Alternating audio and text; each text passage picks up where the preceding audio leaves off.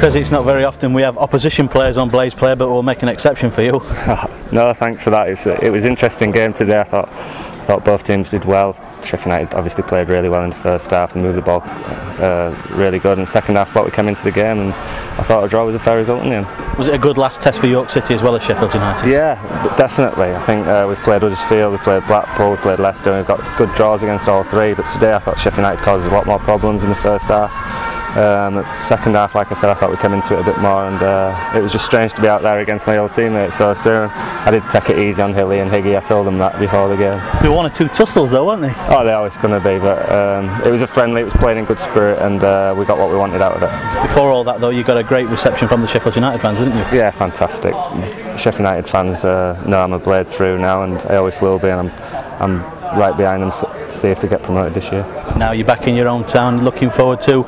What are you looking forward to this season? Is it playing games and scoring goals again? No coaching role this year? Yeah, that's it. I'm looking forward to playing. Like I said, I had a taste of it at the end of last season, and we managed to stay in the league, and hopefully I'll play my part this year. I know I won't play week in, week out, but whenever I'm available I'll give it my all, I know that. I know this is a daft question to you, but fit and strong? Yeah, I'm feeling good, feeling good. As long as I don't have to run about and chase the ball like I did in the first half, then I'll be alright.